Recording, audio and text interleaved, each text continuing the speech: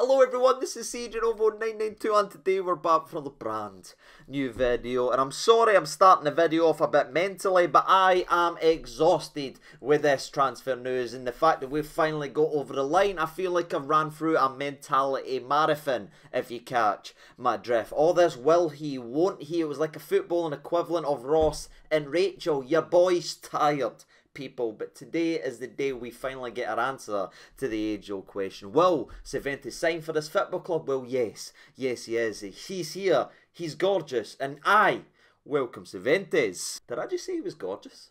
All joking and all that aside, ladies and gentlemen, I am absolutely delighted to finally be able to sit here with a smile on my face and welcome Cifuentes. Yes, it's been a bit of a frustration, a bit of annoyance, but that's sometimes just the way football actually is. Sometimes when we make the rumour videos, they sign very quickly. Other times it takes a little bit of time, and I'm just so thankful that I won't need to see in my comment section, will we be signing Cifuentes? What's the updates on Cifuentes? The only comments I'm going to be seeing from now on is talking about man of the match performances. Fair boy Cifuentes. So aye, strap yourselves in, ladies and gentlemen. We are here not only to react to the latest signing, but to bridge the gap from those who watched the rumour video 27 years ago when I actually made it, and those who didn't because they didn't want to get lost in a Rangers rumour, excited in case it fell through. Well, I'm going to bridge the gap between both sets of camps so everyone leaves today's video knowing just a little bit more about our newest and latest signing in the old midfield department. And aye, if you do find yourselves enjoying the channel or enjoying the content, please consider hitting that like button. That would be absolutely sensational. Or hitting the subscribe button if you want to help us on our way to 60 frickin' K. That would be sensational. Or if you want to wait to see whether or not this video or channel is worth hitting the like button or subscription for, that is fair. Let's go ahead and earn it. And aye, as you can see, ladies and gentlemen, I'm sitting here dressed like a chef for one reason, and one reason only, because Michael Beale, he's cooking. And you know, people, just to pull it down and calm myself down a little bit, I have done a lot of these videos over the years, player profiles. I've looked at a lot of football players for you guys right here on the channel, and I've seen some great ones, I've seen some real surprises, I've seen ones that hasn't looked great and have turned out excellent, and I've seen excellent ones turn out duff. It's been a journey. Every up has a down, if you catch my drift, but there is something so special about when I've been looking in to this lad, because I've never seen a player so unanimously praised from hilt, to manager to manager, to player to player, to fan, no matter MLS, even rival fans. Now again, there's no that much hatred in the old MLS. It is quite a celebrated league and everyone gets sort of behind each other. But again, the way this lad gets spoken about, even rival fans praising him and applauding him, is something so damn special. And that obviously brings expectations, and a lot of people starting to look and starting to say, oh my god, this could be this, this could be that. And I get all that, and I'm not trying to fuel that fire, because again, some people do take time to adjust to a Rangers shirt, and some people just never adjust to it. But I'm very, very hopeful, and I'm very, very encouraged by everything I've looked at regarding Jose Cifuentes, because not only have I learned how to pronounce his name properly, that's how much a bad man he is on that football park, is that everything I've looked at suggests he is exactly what we have needed. And I mentioned this over a month ago and everything that way, a wee bit of comparisons to saucy Glenn Kamara, and I know that's a bit of a sour word to a lot of people and everything. I've let my opinions be known, about Glenn Kamara. I think he was a fantastic player and servant at this football club that stayed a year, 16 months, probably too long, and it petered out in that way. But there is some similarities. If you want a quick summarisation how type of player he is, there is a lot of similarities with Glenn Kamara. Didn't panic, didn't hit the pause button, didn't shout at me yet. I'm talking about the skill, the ability to pick up a ball in a tight area, to beat Neil Lennon in a phone box. You know what I mean? He's just be able to turn, twist, make space when there isn't space to be made. But where I think Cifuentes is a step up, and a natural step up in this Rangers team, and why again I'm doing the jokes that Beale's cooking and taking us forward and bringing in the right players, is I look at Cifuentes and I look at Kamara and I just see an upgrade in every single department. And I rate Glenn Kamara. This isn't coming from a guy who's bitter or anything or sour about the way it's ended. I really rated Mr. 50k, but you look at Cifuentes, he's got all the skill, he's got the technical ability, but he's got the other end of the park as well, with the shooting, the anticipation, the instincts to get forward, the aggression, the belief to get forward and have shots from range. He will pull the trigger that may frustrate some of us how often he does it, but he likes to get forward, he likes to drift into the box. If there's space there, the big man will make that run. But what's so damn impressive about this laddie is he can play all the midfield positions at every single level and still play to that standard, because he can get forward the box to box, but the box to box part also means coming back and defending. I wish some of our other midfielders knew that side of the game, but this lad brings that to the table as well. As again, he's not a monster, he's not a giant in the middle of the park, he's not built like me, if you catch my drift. That's harsh laughing, but he puts himself about and he's not scared of the physical contact, and the way he does slide about and put himself about in the football park is why I think he will be a success in the SPFL level, because it's great having all the technical ability and this and this and this, but if you got the bit of grit that's required to play in the SPFL and be a dominant midfielder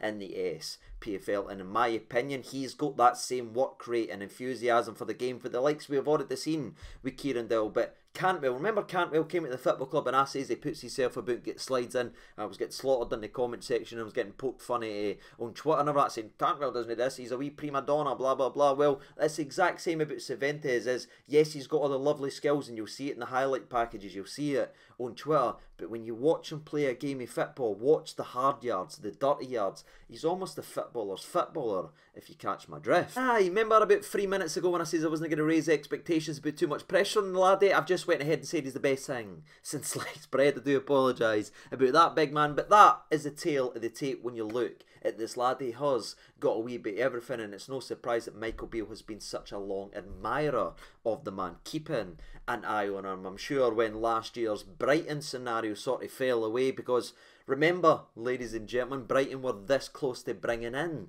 the big man, but the chairman moved the goalpost. It fell away right at the last hurdle, and what might be their loss could be our gain. And we look at it a year on, we could be profiting from a team's greed and everything like keeping a player too long. Keeping a player too long and doing themselves out of money. Where have I heard that in?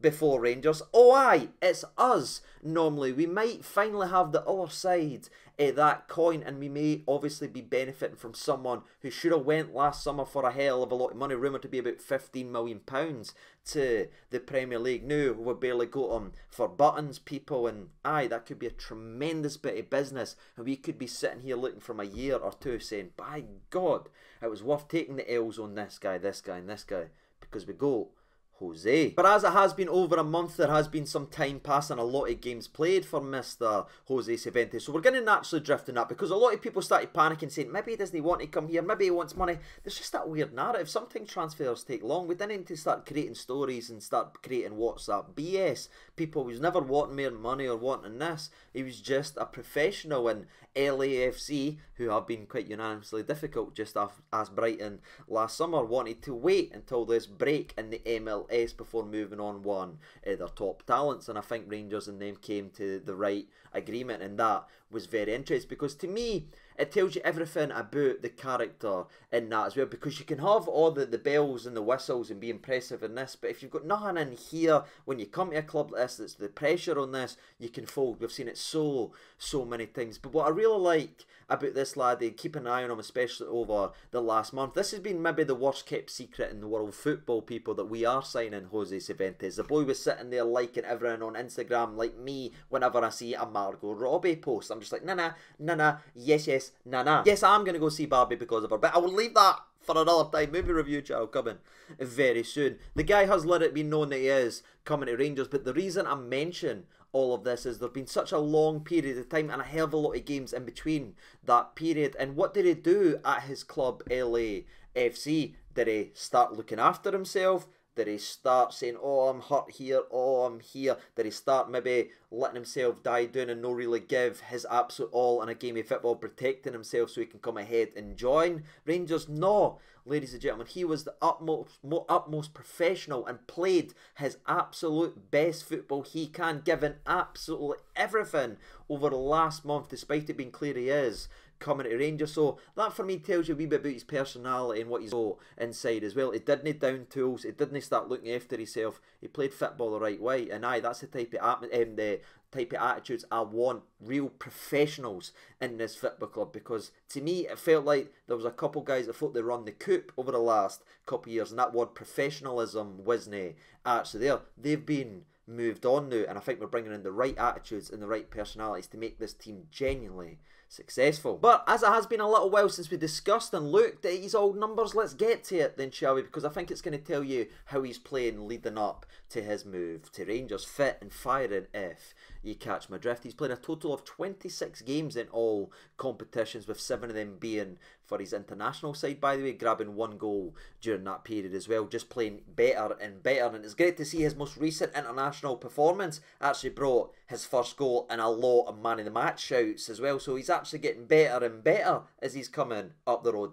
We love to see that, Mr. Jose. But looking at his entire season, both club and international, again, 26 times in which he had a total of 2 goals and 5 assists, which is obviously 7 goal contributions in those 26, which again is still very impressive when you're looking at a centre midfielder, especially the way the season started off for him. When we touched on this in the last time, when it was evident he wouldn't sign a new deal and he wasn't wanting to commit to the football club, he did have that weird period where he started getting it in minutes, if you will, 15 minutes here, 15 minutes here, but he slowly but surely showed that he was an utmost professional, and he would still be playing as hard as he could play and play his best of his ability. So eventually worked his way back in to the starting 11, where he's no left it over the last couple of weeks. And what I think you'll find very interesting is when you take away the international football we've obviously mentioned a minute ago and start following the road and following the discussion we've mentioned regarding his time in the MLS this season, starting off with appearances here, there and everywhere and building himself up. He's played 19 times in total in the old American of football, which has 1 goal and 4 assists, making it 5 goal contributions, meaning he averages a goal or an assist every 3.8-ish games, I believe. It's in or around there, which is still so damn impressive. You take that for in the middle of the park, ladies and gentlemen. A goal or assist every 3 games. You're welcome right here at Rangers, especially again when you put into the context he wasn't getting his usual minutes at the start of the MLS calendar. But again, you might be thinking to yourself, aye, that's just one season, CJ, that's just this, that's just that. Maybe you're trying to look at it a bit pessimistically. Well, ladies and gentlemen, let's pull it back and look at just his numbers entirely of the MLS. When you look at it, he's played 99 games in total. Honestly, that would ruin my OCD. I'd probably stay there for 1 more week, people, just to get that. But I'll leave it for a second, in which he had 14 goals and 17 assists, making that 31 goal contributions in the 99 American football games, people, which means, again, throughout his entire time at the MLS, no this season or 1 season wonder or 1 season fluke, in fact, his entire time in American football, from the middle of the park, he has averaged a goal every 3.1, 3.2 games throughout his American career, which no matter what you say or try and say about the league or anything like that, it's a physically demanding league. He's one of the standouts. People can point at the James Sands of the world and say, aye, but he was supposed to be a good player. But he's just a guy in American football. Jose Cifuentes has talked about one of the guys, and there's a distinct difference when you look at how he's reported to pretty much anyone else in the midfield department. And despite the man just being 24 years old, he is an established international for his country as well, being one of the hottest talents and one that's discussed and broken down in a tremendous amount of detail. There's a lot of love and a lot of respect behind our boy Cifuentes. He's made 16 appearances for his country overall, with grabbing his goal, which is obviously in his last game. And that's it, ladies and gentlemen. That's all I've really got to say. Again, his entire footballing CV, if you want the numbers: 146 games, 16 goals and 20 assists to his name at the highest level, both at his time in the MLS and before that as well. So for me, everything I see about this lad, both on the paper and the eye test when looking into him and watching these LA games, especially at 2 o'clock, 3 o'clock in the morning, I've just been so impressed by the way he goes about his business. He's a workhorse with real quality and an eye for getting forward and being involved. He doesn't just admire the passes or be happy after he's moved it from here to here. No, he then chases it. He wants to combine, and I can't help but think of him, Raskin and Cantwell playing together, all 3 of them seeing the game the same way. That could be one of the most dominating midfielders we've had in a very long time, but real quality and goals and assists in that midfield as well. So aye, that's all I'm going to say about the lad. I'm delighted it's finally over the line. I'm delighted to see the man in the royal blue of Rangers. Can't wait to see him pull on the Rangers shirt. Hopefully it's very soon. But that is it regarding Jose Cifuentes. What about you? Let me know your thoughts and opinions down there in the comment section below. Are you happy? Are you mad? Are you sad? Or are you glad? Let me know. And as always, if there is any real news or anything that needs to be discussed, we'll discuss it right here on the channel. But until then, I've been Siege over 92. Thank you so much for watching. All the best and bye-bye.